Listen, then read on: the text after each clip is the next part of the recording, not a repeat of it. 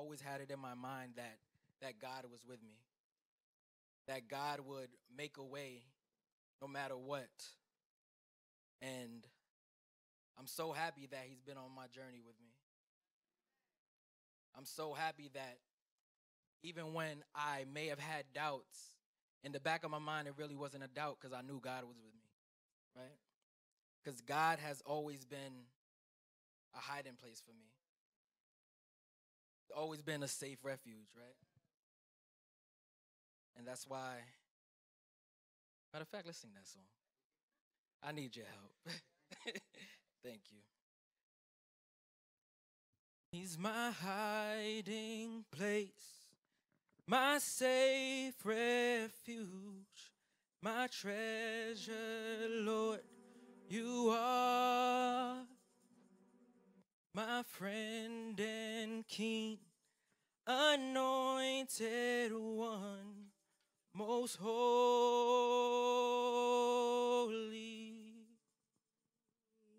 He's my hiding place, my safe refuge, my treasure, Lord, you are my friend and king, anointed one, most holy.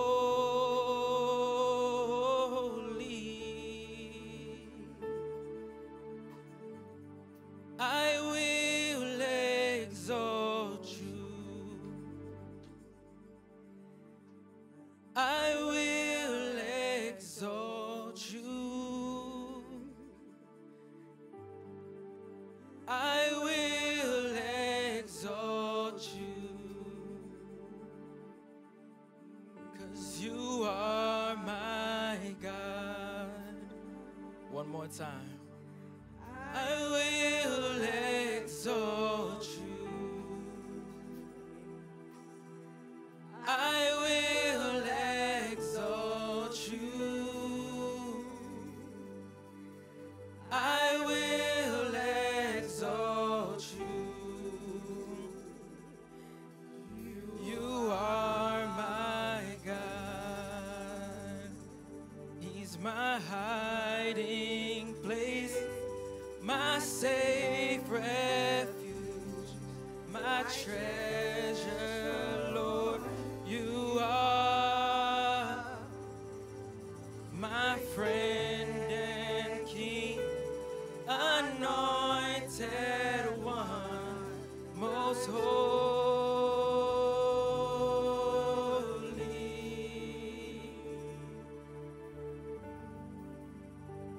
I will exalt you. I will exalt you. I will exalt you. You are my God. Thank you, Jesus. Thank you, Jesus.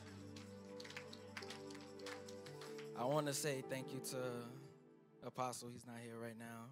Presiding elder and all the presbytery for giving me this opportunity, and the church as well. Thank you, guys. We are continuing our message on gratitude. This is the month of Thanksgiving, a month where we show God reverence, a month where we give him all the praise. I would like to start by going to Luke 17:11 through 19. Could we put up the ESV version if possible?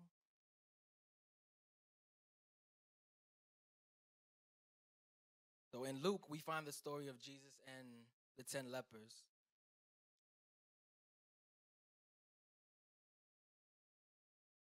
And it reads, on the way to Jerusalem, Jesus was passing along between Samaria and Galilee.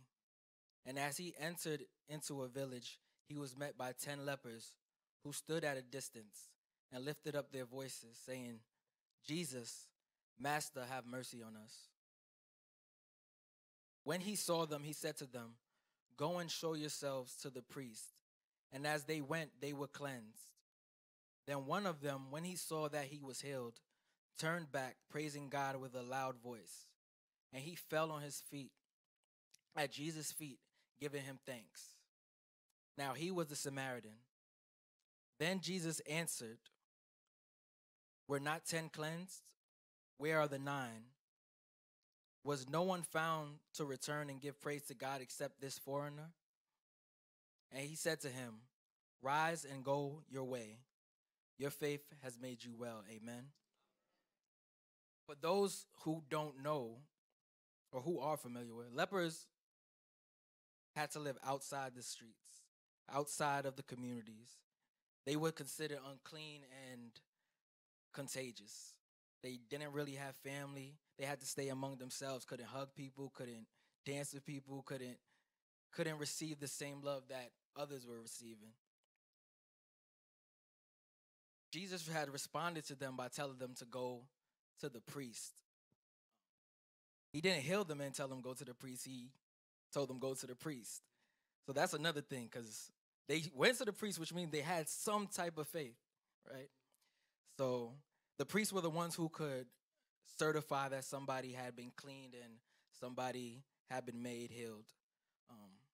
For them to go to the priest, that was a show that they were already truly healed in God's name, right? Jesus said, "Go," and it said, as they went, they were cleaned, and they went and they were healed. And it says that at some point in the story, one of the lepers turned back. They turned back, praising God in a very loud voice, and fell at his feet. The Bible notes that that one leper was a Samaritan. So he was a foreigner, as it said. He was probably the only one that may have felt that he was undeserving because he wasn't a Jew. This is the Jewish Jesus who was healing them. The rest of them are Jewish, and he's a foreigner. Why did he deserve it? And I believe that through that feeling that he was undeserving was one of the main reasons that he went to God to thank him. That feeling in his heart of undeservingness made him feel as though he was grateful and he was thankful. When we have a heart that says, "I don't deserve, that I have no right," it drives our heart to a humble place, a place where we see that this is not because of me. This is not because of anything I've done. It's only because of his mercy. So that's why we give thanks. Amen.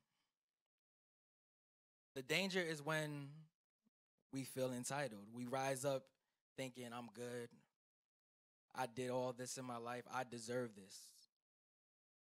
Do you know what my title is? What I've accomplished? That's when the gratitude may disappear, because you feel that this is something that's owed to me. But it's when we're in a humble place and realize that we don't deserve anything, then every day we wake up, every gift from God, we know is a blessing. Amen. We are grateful in that sense. Which of these lepers can we best relate to? Is it the one that went back, or the ones that just went about their day? Like, "Oh, I knew I'd be healed. It's cool." I feel like in life, we've all had that time in our life where we may not have been grateful, where we just get up and go about our day like it's regular, like every day is not a miracle, that you were able to get up, that you were able to breathe, that you were able to eat, that you were even able to afford to walk or make it to church. That's a blessing in itself that we should all be grateful for. But to some of us, sometimes that's just a regular day. And I feel that we should have it in our hearts where that shouldn't be a regular day. That's something that we should be happy, glorious, and thankful for. But the lack of gratitude, we have seen it from the beginning of time. We could trace it back to Genesis, Adam and Eve. Who's to say they weren't grateful? But even though they may have been grateful, God gave them everything, but they still wanted more. They weren't contented. They weren't happy with all that God had given them. And that's why they choose to obey and eat the forbidden fruit that caused sin. We too are often guilty of the discontentment and lack of gratitude, which in turn pushes us to be ungrateful.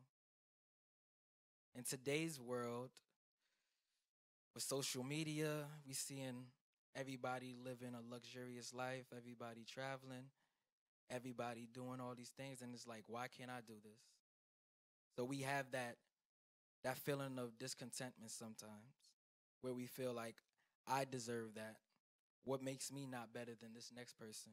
Instead of being grateful in what we already have, what we are already placed in, grateful in what blessings may be coming that we don't even know that God is working on. So the media, it takes the root of sinfulness and selfishness that is found in man, and it seeks to amplify our sense of entitlement, thinking that we are owed these things. It convinces us that we have a right to an easier life, a more comfortable life, a more luxurious life, a more respected position, that we deserve better. Its message embeds in us a heart of complaining and being discontent. It pits us against each other with a sense of competition, comparison, and covetousness. Most of us can even remember recent times, let's say like the pandemic. For many, the pandemic made being thankful even more difficult. People were losing jobs, losing income, losing the freedom to go out when they wanted to, losing the freedom to be around family and friends. It made you feel sorry for yourself, made you focus on complaining. But a lot of people may not have been grateful that they were even able to be alive during that time when others weren't able to be, that they were not as sick as others may have been. So it's always good to be grateful and remember that even though times are hard, God is still with you, right? In Romans 1:19-21, the Apostle Paul talks about the world's lack of thankfulness. What can be known about God is plain to them, because God has shown to them, for his invisible attributes, namely his eternal power and divine nature, have been clearly perceived ever since the creation of the world and the things that have been made, so they are without excuse. For although they know God, they did not honor him as God or give thanks to him, but they became futile in their thinking, and their foolish hearts were darkened. In this passage, it shows that God showed himself to the world through his creation, but the unbeliever does not honor God or give him thanks. He just thinks this is a regular thing, it's just life. And that is not a blessing that it is. A lack of thankfulness is an attribute of those who are without God. And since we are all children of God, thankfulness should be a characteristic of all of us. I have a question. Can a non-believer be thankful? They can be, right? They could be thankful to a degree, right?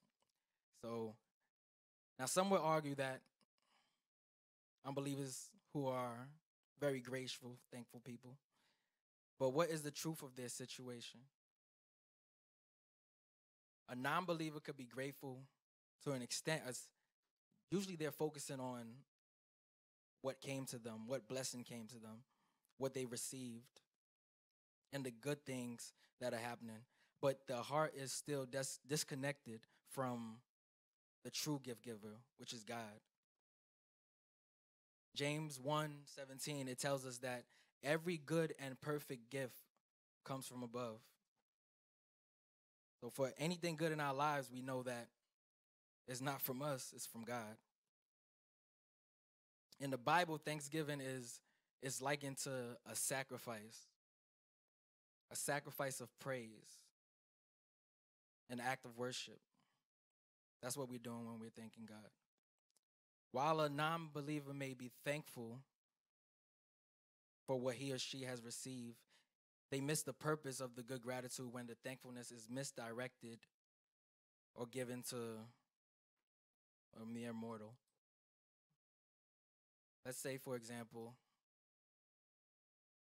you have to pay rent, you have to pay for school books, you may have to pay for medicine that costs maybe $1 million, but you don't have it. And then one day, a delivery man shows up at your door, and boom, in the package you have the money for your books, you have the money for your rent, you have the money for the sickness that you have, right? So in that moment, you begin to thank the delivery man for all that he has done, right? You thank the delivery man for bringing you all these great things that you couldn't even have imagined, for everything that he means to you, for the special place that he now holds in your heart, for giving you them blessings that you wanted. That doesn't seem right, right? That's kind of weird, because the delivery man, he just delivered that blessing, but he didn't create that blessing.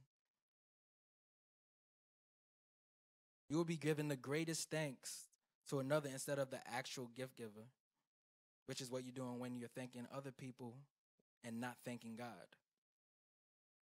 It's good to say thank you to the delivery man and maybe give him a tip or something, but your biggest thanks should go to God. We must remember that every good gift and perfect gift is from up above. It is okay to give thanks to another, but we must do well and give thanks to God. The Apostle Paul is often seen in the Bible giving thanks and thanking God for what others may have done for him. In Romans 1:8, Paul says, I thank my God through Jesus Christ for you all. In Philippians 4, Paul thanks God for what the Philippians had done to him. In Colossians 1, Paul says, we always thank God when we pray for you. So he was continually thanking God for the blessings that were surrounding him. And that's something we should also do. When we get a job, we thank God. When you meet that right person on the street by accident, is it really an accident or is it God? When you meet somebody who can change your life, yes, we want to thank them, but we also have to thank God for placing that blessing in your life. The difference between a thankful heart and an unthankful heart can be traced back to how we view the gospel of Christ. It's merely a matter of the heart. We can see it more clearly in more of the writings of Apostle Paul. In 2 Corinthians 4:15, Paul wrote these words, all this is for your benefit, so that the grace that is reaching more and more people may cause thanksgiving to overflow to the glory of God. The gospel of Jesus Christ was spreading in that verse, right? And the more and more people who came to the gospel meant they were finding salvation. And that salvation caused them to be thankful. That was just a natural result of being saved. Thankfulness, an outpouring of gratitude. And it gave glory to God for what he had done through them through Christ, which was dying on the cross for us. I believe Thanksgiving is connected to grace. As Apostle said last week, at salvation we come face to face with the full extent of our sinfulness. That's what salvation is, realizing that we were once sinners, but God has delivered us when we give our all to him. Christ, he took it upon himself to get rid of our sins and the sins of mankind. He then paid for our sins by dying on the cross for us, which is the ultimate gift, which is something that we should forever be grateful for. Because we've been saved, and really we can't take any credit for it. We didn't ask for God to do that. He did that. He did it for us, and that's the main reason we're here today. The main reason we're breathing, the main reason we're walking. And truly, we didn't deserve it. The only thing we really deserve is death. As children of God, we should live in the position of humility and indebtedness for God's grace, for God dying on that cross for us.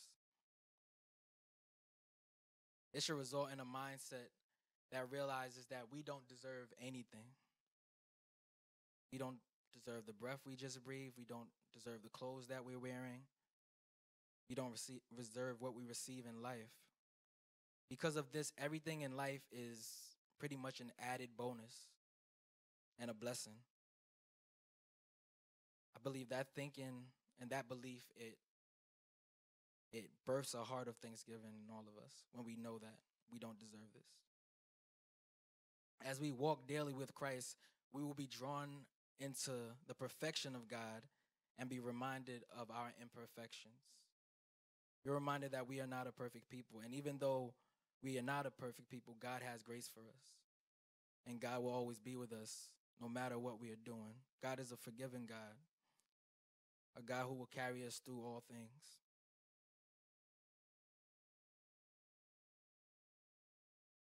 As we walk daily with God, we will be drawn into the perfection of God, as I said. It's like in Simon Peter's presence, reaction when he was in the presence of God, he knew that he wasn't worthy. He said, God, go away from me, Lord, for I am a sinful man. He knew he wasn't worthy. Or even when Isaiah, in Isaiah 6:5, he said, woe is me, for I am ruined, because I am a man of unclean lips, and live among a people of unclean lips. For my eyes have seen the King, the Lord of hosts. That's submitting yourself to knowing that you really aren't what you think you are. Without God, you really are nothing. And that's showing you that you should be blessed. And you should be thankful and grateful for what God has done for you. As we draw nearer to Christ and realize the truths of the cross, we will be reminded that we are simply empty vessels without him. And that his glorious riches are something we should forever be thankful for. If one does not know Christ, or if a believer has drawn away from Christ, then the opposite will occur. People won't be grateful. They won't remember God's grace for all our sins. Instead, it will be replaced with a sense of self-righteousness or entitlement, thinking that you deserve better. The focus goes from what God has done to what man can do. It will go from pleasing God to pleasing oneself, from humility to pride. We will think more about the present than what God has done for us in eternity, for what he has done to save our lives forever, for giving us that chance to breathe. We will be desensitized from our sin and begin to think more highly of ourselves than we ought to. In Corinthians 4:7, we read, what do you have that you did not receive? If then you received it, why do you boast as if it did not receive it? Like, where did the opportunity come? Where did the intelligence that you have come from? Where are the things coming from? That there's nothing that you and I have that we haven't received. All things are from God. The thankfulness of our hearts is directly connected to our intimacy with God, our prayer with him. Our prayer with him our walks with him, our meditations with him, our worship with him is directly connected to what we believe. As we walk near Christ, our sinful past and God's gracious present come together to keep us in a humble and grateful frame of mind. Now, it's one thing to understand the truth when explained. It's another thing to actually be thankful in the midst of everyday life. Life can be hard. But in Ephesians 5, verse 20, it says, giving thanks always and for everything to God the Father in the name of the Lord Jesus Christ. It's hard to do sometimes when you're going through it. It's hard to give thanks when you feel you may not have anything to be thankful for because things aren't going the way that you wanted. I could go back to Paul. Paul, in his younger years, he had put his confidence in who he was and what he had accomplished and all that he had done. But after Paul became a follower of Jesus Christ, everything changed. He recognized his sin. He recognized that everything that he had become was because of God. He experienced the endless grace of God, and he found contentment within himself as well. He wrote, but whatever was to my profit, I now consider loss for the sake of Christ. What is more, I consider everything a loss compared to the surpassing greatness of knowing Christ Jesus, my Lord, for whose sake I have lost all things. That was Philippians 3, 7 to 8. Now, knowing that he deserved nothing through Christ, he now found contentment in every circumstance, whether it was good or bad. Paul is not one who lived an easy life. He was familiar with suffering, but yet he still was thankful for God in everything. He had been to prison, exposed to death, had rocks thrown at him, been in dangerous cities, dangerous rivers, but God was always with him, and he knew God was always with him, and he was always thankful for that. He still found something to be blessed so that he could still write the gospel, that God could still speak through him.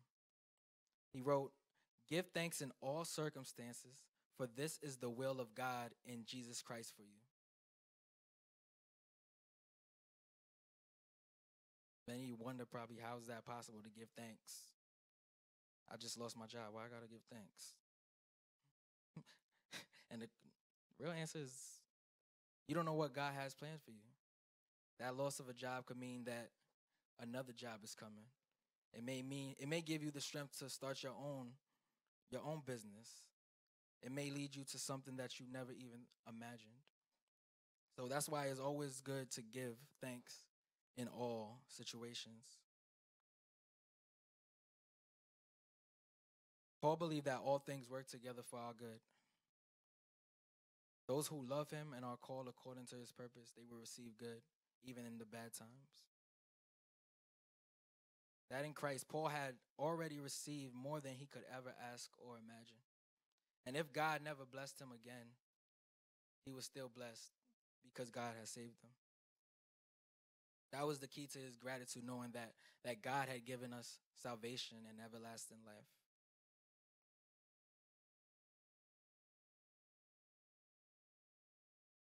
Gratitude focuses on the needs that God has faithfully met in our lives. It pushes back against the forgetfulness of his blessings and fleshly desires. The gift of God are an expression of God's love. And our gratitude is a way to receive that love and his blessings and respond to God's love. That's why we worship him. The overarching blessing of God found in the gospel provides us with an ongoing sense of thankfulness that reigns over and outshines even the most difficult of days. So we should always remember that in all times, in the good or bad, that God is with us. and that God has saved us.